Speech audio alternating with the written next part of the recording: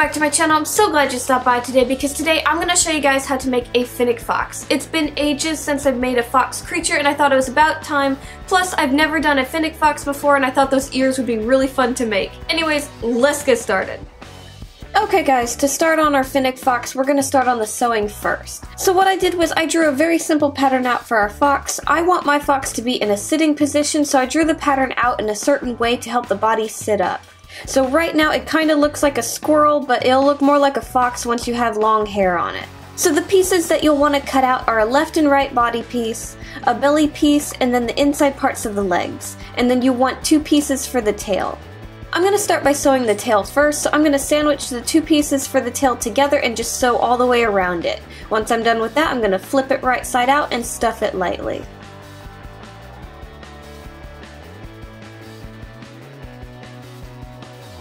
Now I'm going to take the body pieces and the inside parts of the legs, I'm going to lay them out and I'm going to sew along the very tops of all of the legs. I'm going to leave the backs of the legs open to make it easier for when we add the clay feet to the body. After that, I'm going to take our belly piece and I'm going to sew a body piece on each side of it. After all the sewing, your body should look something like this. Okay, now we're going to move on to the clay pieces.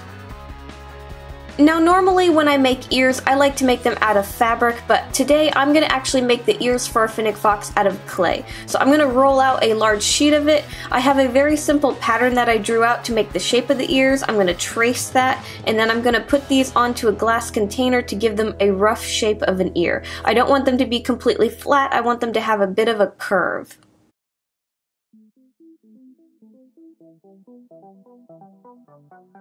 Next, I'm going to make the paw pads for our fox.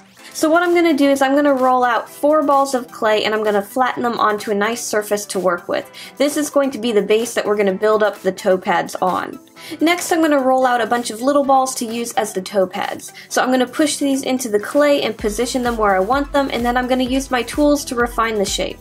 After that, I'm going to put these and my ears in the oven at 275 Fahrenheit for probably about 25 minutes. Once those are done baking, we can start on the face and the feet. Now to make the face, I'm going to use a large lump of tinfoil that I shaped into a rough idea of what I want the snout to be. I'm going to put this on the top of my glass container and I'm going to start covering it in clay. Now the hardest part about this face was because I made the ears so large, I had to keep reminding myself to make the face very small. Even though the ears are extremely large, you want to make sure your face stays small and petite because a Fennec fox is usually a very small fox with very oversized ears. So you don't want to make the mistake of making the head too large. It may at first look a little bit smaller than it should be, but just keep working with it. You can always add more clay to it.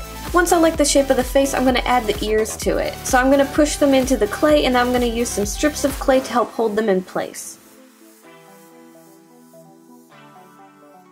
Now normally I wait until the very end to add some fur detail to it, but I figured it might be easier to get the fur detail on the inside of the ears done before I moved forward. So I'm just going to use one of my tools that has a decent point to it, and I'm just going to use it to make some line work in the clay. Now for the eyes, I'm going to use these little glass balls that are flat on one side. I'm going to push them into the clay where I want them, and I'm going to shape the clay around them to make the eyelids. These I'm going to actually be painting over, so it doesn't matter what color you're using unless you want to use glass eyes instead. After I was happy with the look of the eyes, I'm going to move on to finishing the nose and the mouth. To do this, I added 1 ball of clay at the very tip of the nose and I blended it in to make the shape of the nose. For the mouth, I took 2 larger balls of clay and I pushed them onto each side of the snout, and then I blended everything together. I'm then going to use my tools to shape the nostrils and the rest of the nose along with the mouth.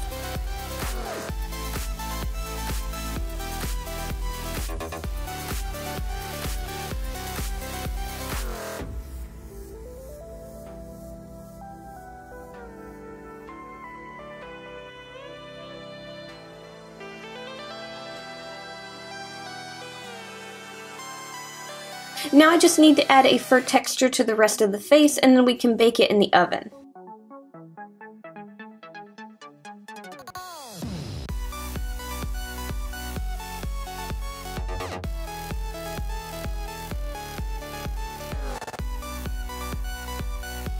So the face is going to go in the oven at 275 Fahrenheit for probably about 55 minutes. Okay, moving on to making the feet, I'm going to take those paw pads that we started with and we're going to glue them to some wires. That way we have a base to work with for our foot.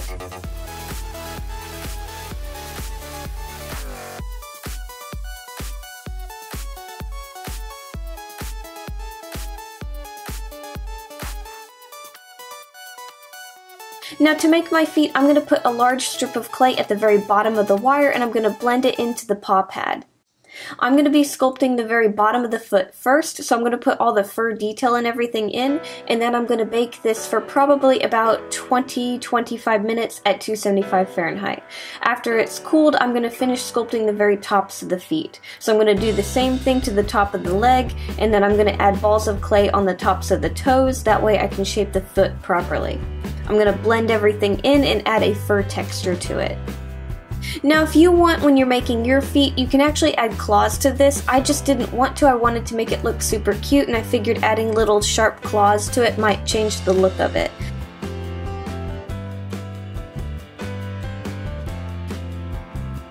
Okay, so once I have all 4 feet finished and I'm happy with them, I'm going to put these in the oven at 275 Fahrenheit for probably about 45 minutes. After the feet and the face are all done baking, we can move on to painting them.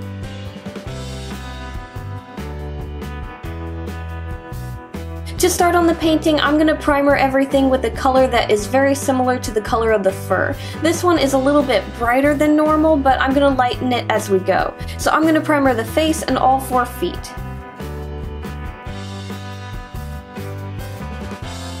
After all of that's dried, I'm going to start adding some color to the face. So I'm going to add some more peachy colors, almost skin tone colors to the inside parts of the ears, and then I'm going to add some highlights to the face to make it look a little bit brighter and to change the tone of the color.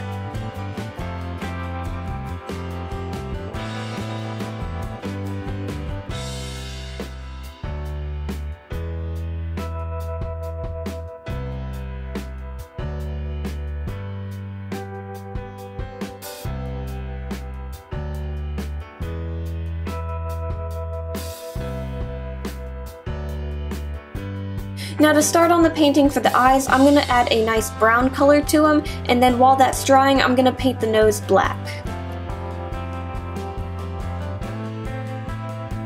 I'm then going to go over the eye with the same black to make the pupil. After that, I'm just going to add some highlights to the eyes, and then I'm going to fix up the eyelids, and then we are done with the face and we can move on to painting the feet. Now for painting the feet, the same brown that I used to make some markings on the face, I'm going to use to paint the bottoms of all the feet. So I'm going to go over that and I'm going to blend it in. I'm then going to use lighter colors to paint the sides of the feet. And then for the tops of the feet, I'm just going to brighten them up a bit.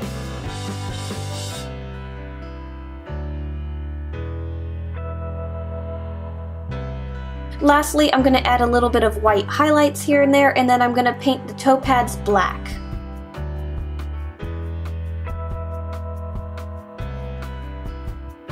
After all of my painting is dried, I'm going to apply a layer of resin over everything to help protect the paint. I'm going to let this sit overnight and then we can start putting everything together.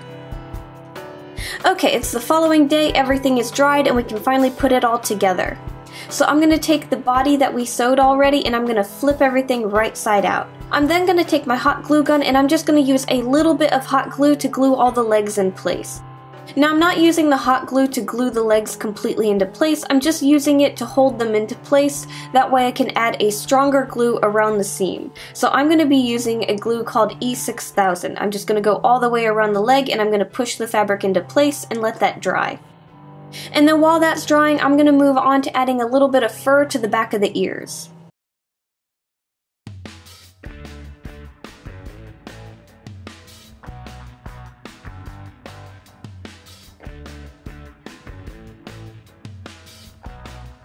Now I'm going to take the tail of the fox and I'm going to sew it onto the body. After that, I'm going to take our head and I'm going to attach it to the body. So I'm going to do the same thing with the legs. I'm going to add some hot glue and then finish it off with the E6000 glue. Now you'll notice that the fabric does not reach all the way around the head. That's okay. I usually don't account for this because I usually adjust it afterwards. So I'm going to measure how much of the head has not been covered, and I'm going to make a triangle with the base of it that length. I'm then going to glue that triangle onto the back of the head, and then after everything has completely dried, we can stuff it and close it up.